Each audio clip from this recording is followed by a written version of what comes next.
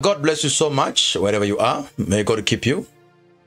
This time I want to pray for relationship and I want to pray for marriage. The Holy Spirit is pushing me to pray for marriages and relationships. There are so many things that are going on in the marriage and relationship area where many people, their feelings, their personality is stolen. And they can't focus. They can't function very well. A praying home is a successful home. A good home, a good church, a good nation. And if there is so much against family, then there is no prosperity in church, there is no prosperity in the nation. So let me pray for marriages and relationship. Father, in the name of Jesus, thank you, Father, because you are mighty. And thank you, Father, for this session of prayer. I pray that, King of Glory, you may open doors for everybody who is watching me right now.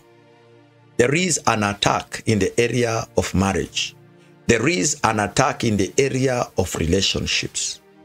The enemy is sending arrows against their relationship. Father, I pray, this time and this point, you will deliver them. You will deliver their marriages from the hands of the wicked. You will deliver their marriages from the hands of the enemy. Satanic embargoes, satanic altars that is fighting their relationship, that is fighting their marriages, I stand against it in the name of Jesus. Father, I release breakthrough in that marriage. I release breakthrough in that relationship. Western demon has no space. Western demon has no authority. In the mighty name of Jesus.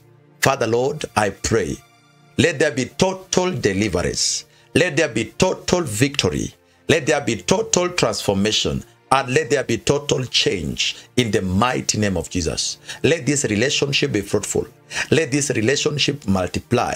Let this relationship replenish in the mighty name of Jesus. I stand against barrenness. I stand against evil in-laws. I stand against unfriendly friends who are interfering with relationships and marriages. Father, I pray for your servant this time and point. You will answer their prayer and give them victory. In Jesus' mighty name, we do pray and we believe. Somebody say amen. You are blessed. You are anointed and you are uniquely created for the glory of God. The same God who blessed other people's relationship is the same God who will bless your relationship. The same God who blessed other people's marriages is the same God who will bless your marriage. If you're watching me and you're struggling with wealth and you're poor or you're struggling and you're having some issues, I pray for you. May God help you and sustain you in season and out of season. You are blessed in the city and in the village. God bless you and may God keep you. Bye-bye for now. Shalom, shalom. Amen.